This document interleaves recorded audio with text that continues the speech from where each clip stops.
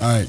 So that was a little collage that just shows you just how much was being reported on that day, and nothing at the within days of all those different truck bomb reports. I don't know if you remember the day of the Capitol. It was reported that there was a truck bomb that hit the Capitol that was going around for a little while. So there was a lot of really questionable reports, people being detained, people being announced about their arrest, but never any follow-through into what happened to these arrested and detained people.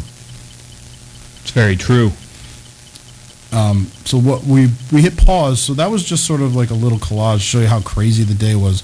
But when we go back and listen to the other half of the clip, this is where we're going to hear about a woman who witnessed the 4 dancing Israelis. I don't know if you're familiar with that. They're sort of their little title, but this was a woman who had a view of the World Trade Center area, and as she was watching the tragedy unfold, she looked down into the parking area below her apartment, and she saw a van set up with a video camera, like on a tripod or something, and there were 4 Israeli men. And it was later, I don't know if she immediately identified them as Israelis, but she identified them as men who were videotaping the event, and she'll explain their demeanor. So you're going to go ahead and hit pause.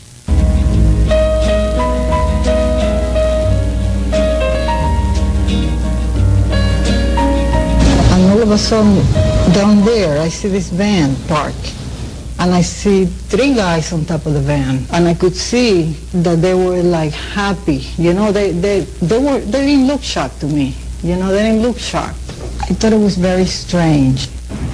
We had received an all points bulletin, and I just happened to see the van, and hollered over to my lieutenant.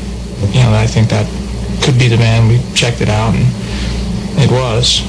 We were all on edge, obviously, so I really wasn't looking to make friends with these people, and neither were the officers that I were with. Once we started talking to them, they were pretty much like, hey, we're not against you, we're with you.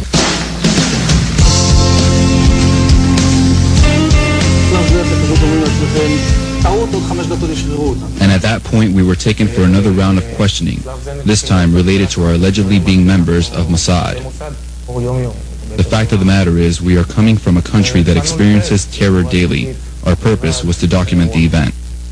Our purpose was to document the event. I was watching the towers, and though I wasn't the closest, I saw them crumble to the earth. Pause or whatever. That's the end of that clip. So what we heard there was not only we heard the woman's eyewitness account of the dancing Israelis, and they were videotaping. They were being set up prior to the impact. So this wasn't something that they hastily threw together. They were ready prior to the attacks.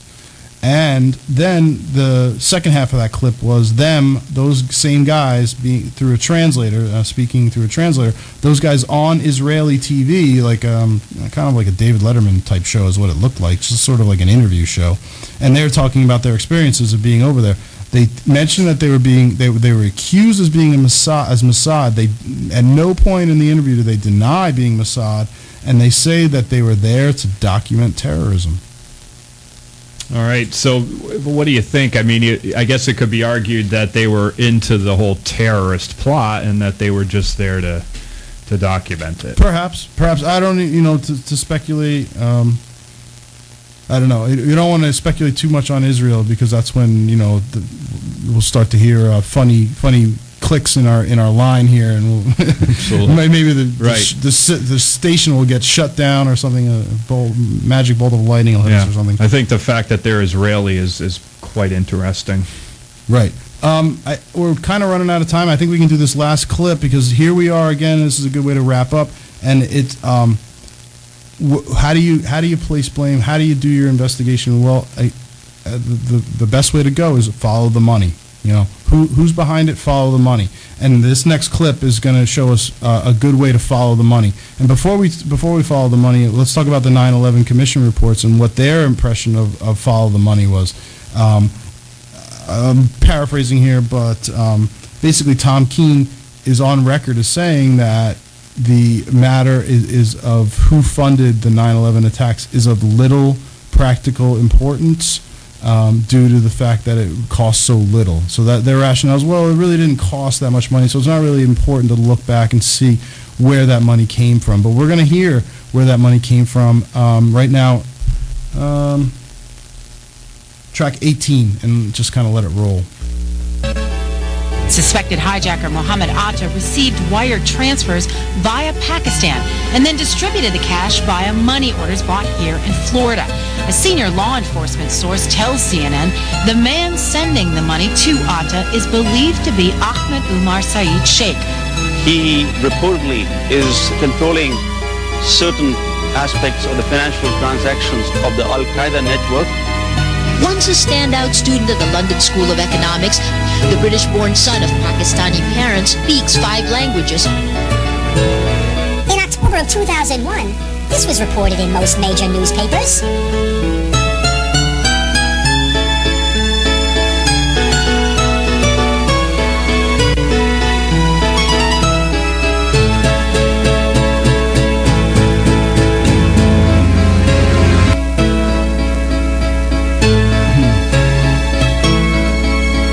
You can pause it there, I guess. All right. So that one got a little cut off. It was very hard to find any actual audio on this, but what we have here is on September 10th, again, an important date, you have $100,000, and again, Tom Keen's on record as saying that the whole operation cost under $500,000. So you have easily 1/5 of the money that is required to pull off the 9/11 attacks being wired to Mohammed Atta, and then he later took that wire transfer and distributed into smaller money orders for the hijackers.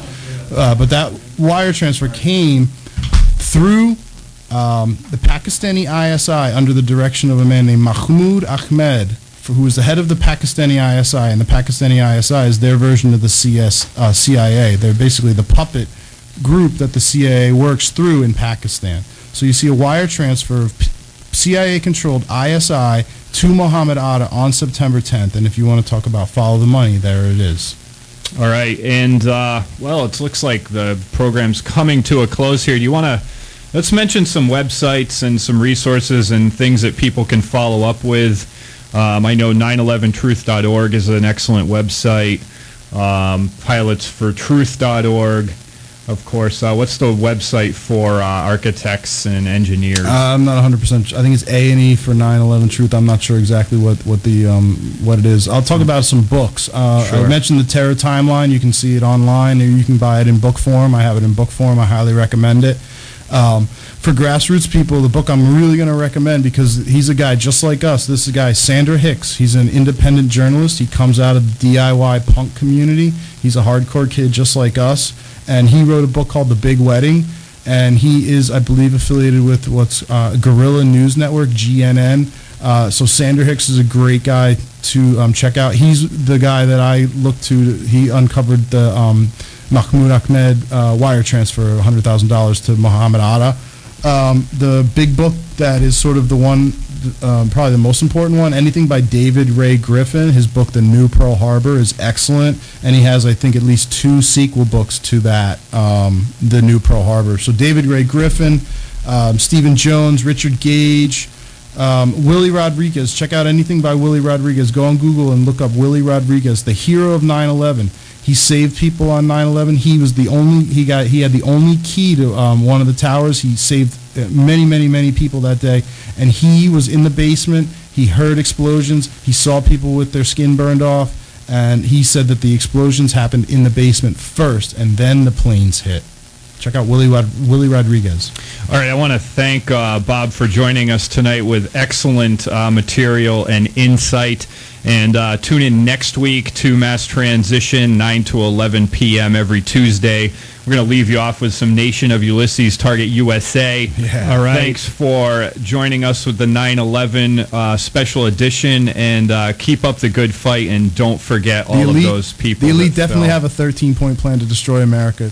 All right, I want to thank you for listening to Mass Transition tonight.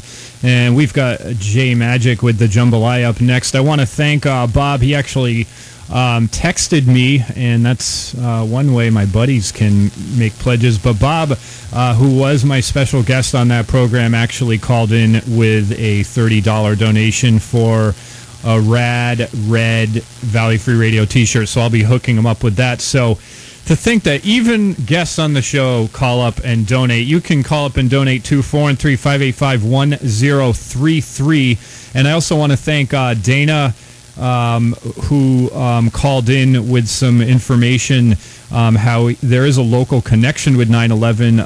A gentleman by the name of Jim Hoffman, who did some work, graduate work, I believe, at UMass, was involved with the WTC-7 investigation of 9/11. So a local connection there. Thanks to Dana for that call, and maybe we can get either Jim Hoffman or Dana to participate in next year's 9/11 show. But we have the Jambalaya up next with Jay Magic. Jay Magic's in the studio. I'm going to be hanging out till about midnight and helping him out with the phone line. So call in 413-585-1033 or tuned into Valley Free Radio, 103.3 FM in Northampton, WXOJLP. Also streaming live at valleyfreeradio.org, where you can go and make a donation via PayPal. And we've got some awesome gifts here. $5